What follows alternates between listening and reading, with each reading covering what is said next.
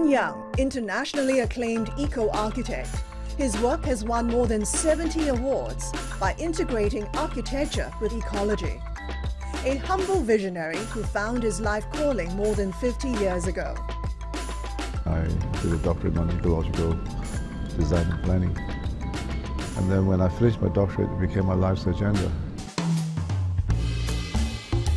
In the 1970s, some thought he was a crazy hippie architect. But Yeang saw the power of architecture on humanity. As human beings, the thing we're doing to the environment, we're basically destroying it. Now, if you ask me about designing for the environment about maybe 10, 20 years ago, it's preventive design to stop things getting worse. But 20 years later now, it is a race and rescue mission. If we don't do something about it now, then there won't be that many next generations to survive our generation. But it wasn't easy being green at a time when the race was all about the lowest cost in the fastest time. This is the mid-70s, so people weren't that particularly interested in ecological architecture, and that the engineering support was not there until around the 90s. But I found that the easiest way to introduce ecological architecture into my business was bioclimatic design, which is designing with climate. By designing with climate, it gives you a very strong armature in which you can add in ecological features. Now, bioclimatic design effects has energy savings, and so for commercially minded clients, it was much easier to sell. Right now, I am doing green projects. I'm happiest now than I've ever been for 50 years, and I'm busiest now than I've ever been for 50 years.